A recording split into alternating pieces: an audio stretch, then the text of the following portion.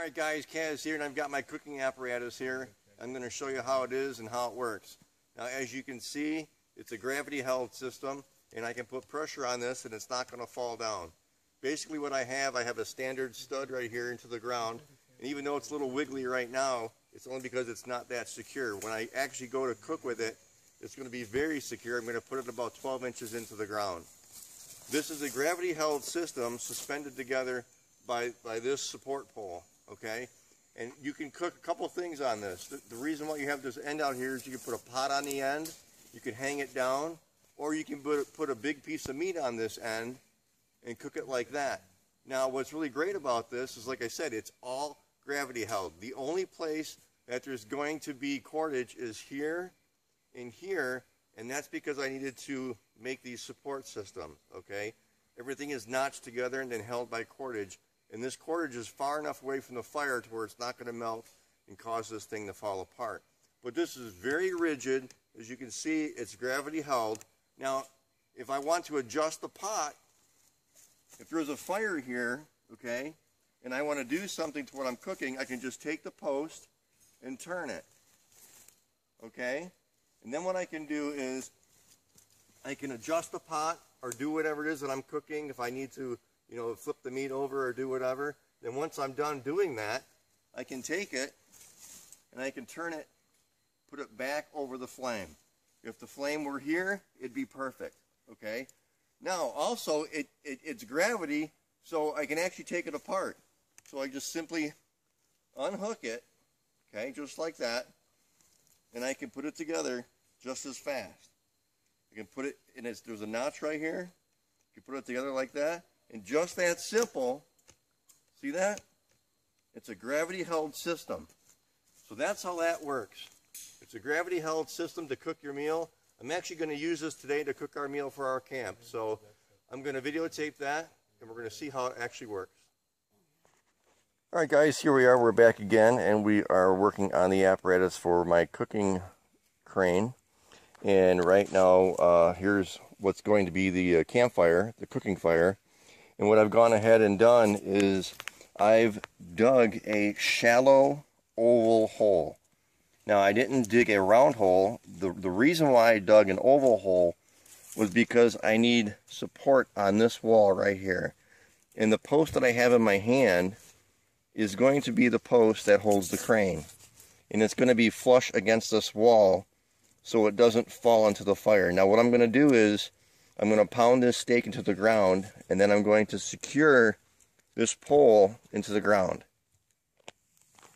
Alright guys, here is my cooking apparatus in action. As you can see, it's over the fire and the apparatus is holding very well. And just want to give you a close-up of the piece of beef that's on there. And you can see that it's cooking really, really good. And it's doing quite well, honestly. And I just want to back up a little bit so you guys can see that. And then I'm going to move around the fire here to give you a front view of what's going on. And that's a great piece of meat that's on there. And this is called a cooking crane apparatus. And it really turned out well. So I'm really happy about that. And it's cooking over the steak really good. As we continue on, I'll let you know how it goes.